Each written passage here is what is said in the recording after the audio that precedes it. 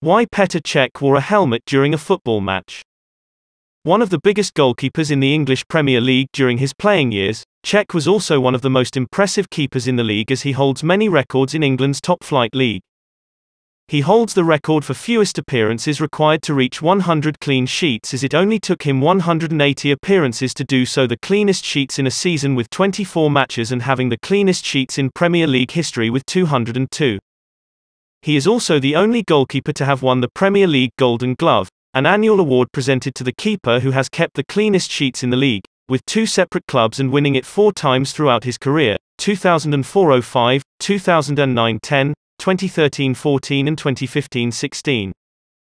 However, more popular than his great feats is the helmet that he wears in all games. It was on October 14, 2006, when he collided with the knee of Stephen Hunt in a game against Reading, leading to a fractured skull. After spending 10 days in the hospital, his doctors warned him that a second head injury would be fatal. "I would be more confident if I had it off. Whether you like it or not, the helmet affects your surroundings. You have your ears covered and it makes your hearing worse," revealed Chech in a 2015 interview with Tidal. "But the doctor has forbidden me to take off the helmet. If I did, I would not pay insurance," he said jokingly. He would go on to wear the helmet in his next 9 years with Chelsea and ending his career with Arsenal in 2019.